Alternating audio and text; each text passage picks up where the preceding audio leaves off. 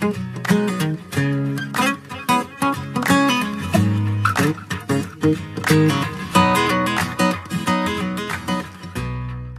everyone, welcome back to Ask Nutritionist Deepa's quick, easy, flavorful recipe videos. And today I'm going to show you how to make a oil-free salad dressing. Now, many of you may have received or have seen my salad dressing flow chart, because I get this question all the time. Hey Deepa, if you want us to cut down on oil and want us to eat vegetables, then how do we make oil-free salad dressing? And this is another template salad dressing recipe, and you can change the ingredients, but I'm going to show you what are the basic components of making an oil-free salad dressing recipe and why oil is not needed. So the ingredients are, you start with the citrus. In this case it's balsamic vinegar, couple tablespoons of balsamic vinegar, half of that would be any kind of sweetener. So in this case I have fig juice, because I do product development, so I get samples, and somebody gave me a fig juice concentrate. You can use date syrup, you can use molasses, you can use maple syrup,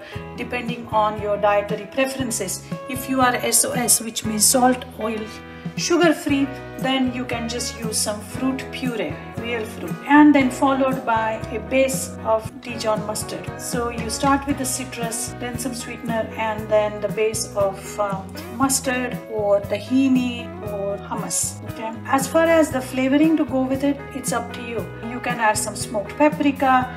Garlic and herbs are always the easy, error-proof flavors to go to. So I'm just going to put all these ingredients in this bottle and whisk everything together, and that's how we are going to create an oil-free salad dressing. Now, as you can see, I have done my blending here of vinegar, fig juice concentrate, mustard, and some herbs, and I decided to add some cayenne because I like it spicy, no surprise there, and some garlic powder, and I'm just going to whisk this away. Now, the reason that we do not need oil in this salad dressing is oil is the highest caloric component in terms of calories among all the food additives. Okay, 4,000 calories per pound. It is inflammatory. We get oil by extracting and using chemicals. Rather, using chemicals during extraction, it causes inflammation, adds calories. So if you're eating a low-calorie salad or a low-calorie vegetable or a starch, why do you want to increase the calorie density by adding oil? And think where the oil is coming from. The oil comes from whole foods. So in this case, we don't need extra oil because mustard is going to act as a emulsion factor. There is enough oil in mustard. Remember, there is mustard oil. So there is mustard oil, which means the whole mustard is going to have oil. So that's pretty much it. That's how I keep my salad dressings ready, and you can use them on salad, on avocado toast, warm salads, bowls, what have you.